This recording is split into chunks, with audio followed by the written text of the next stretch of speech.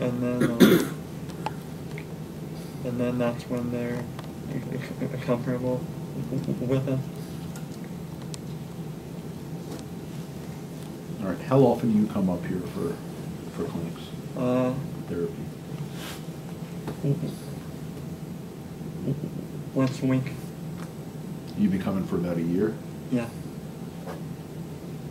And you said when he first came here, describe the differences between the first time you saw him and what you're seeing today. When we first came in, we did a diagnostic, and it was interesting to see Chris when he walked into the clinic, from his, his body language, his, just scared to walk in, and we took tons of video of him and a pre-therapy. His speech was, he actually took 3 and 4 minutes to get a word out. We had him read a passage. He couldn't say a single word. There was no the eye contact was probably 0. He would look down, look away, and Chris, you can obviously correct me. Excuse me. And I'm sorry. Yeah, his eye contact was really low. His body language he wouldn't go up and talk to people. And we saw him systematically for that year, and we did a hierarchy, and we looked at the least fearful situations to the most fearful. And today Chris has moved to the next level. And I asked him, he said, I can't go to college. And now he's coming back, he's applying to LCC. We actually empowered Chris, said, you need to go and do this. You need to go get the job yourself. And today he's speaking in front of people, and he still stutters, but we are working on a way where he stutters differently. And we have some techniques, there's a long process that we evolve before we come to some therapy techniques. And now he's in the stage where we look at these things called cancellations, pullouts, and prep sets.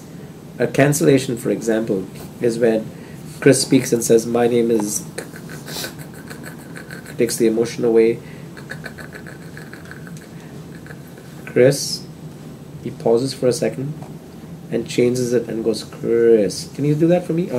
Fake the block on Chris, and then may become real, and keep the eye contact with me with no emotion. Go ahead. My name. My name is. Keep the eye contact. Hold it. Chris. Pause. Chris. Chris. So that's called a cancellation. You cancel it, repair it as soon as it goes on.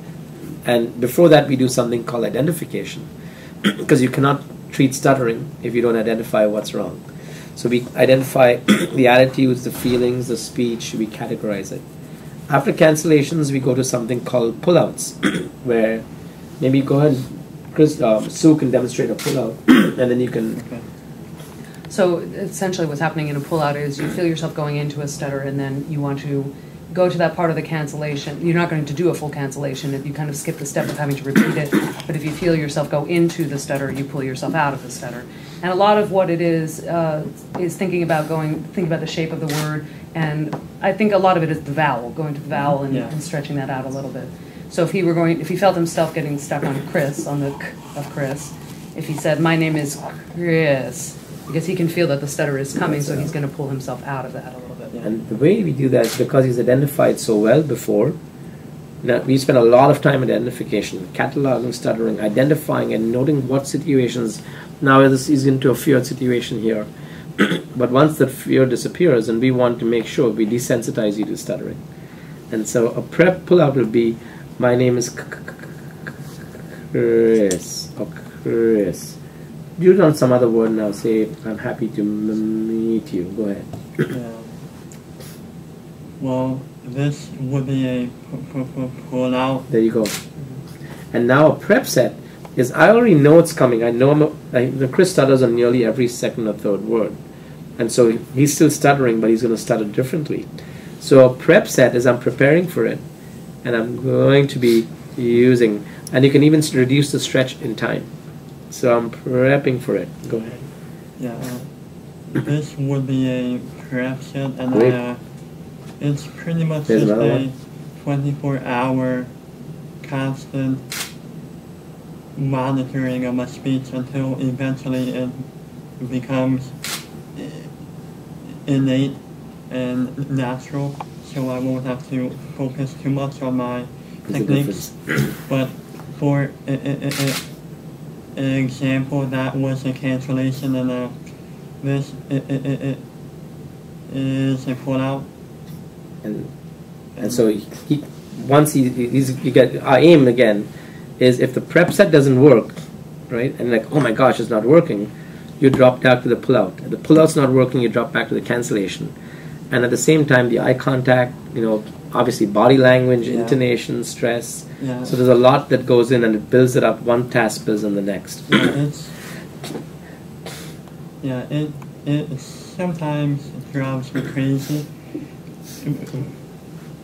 because I have to constantly stay focused on what I'm saying and how I'm saying it, but eventually, like I said, it will all come natural. And there's another technique, it's called fluency shaping. This is called stuttering modification. We modify the stuttering. The other technique is called fluency shaping, where we use things called airflow management, easy onsets, stretching the word, using, like right now, if I'm using airflow management, it's so subtle that you cannot even hear the airflow coming out.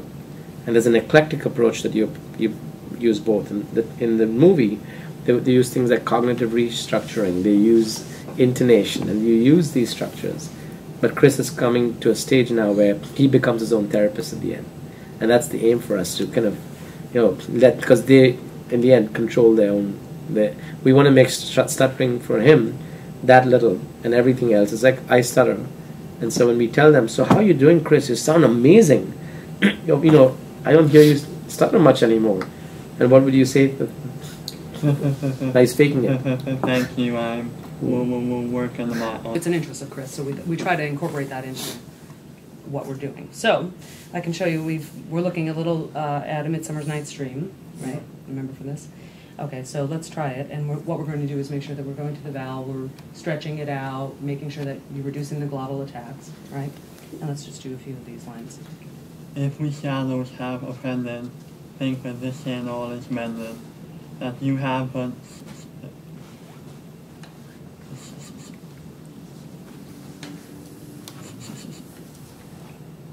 slumbered here. Good, and do the cancellation. Slumbered here. Now usually you do the cancellation, you shouldn't even hit the word there, it should be slumber. Now I'll show you a technique, it's called quarter reading.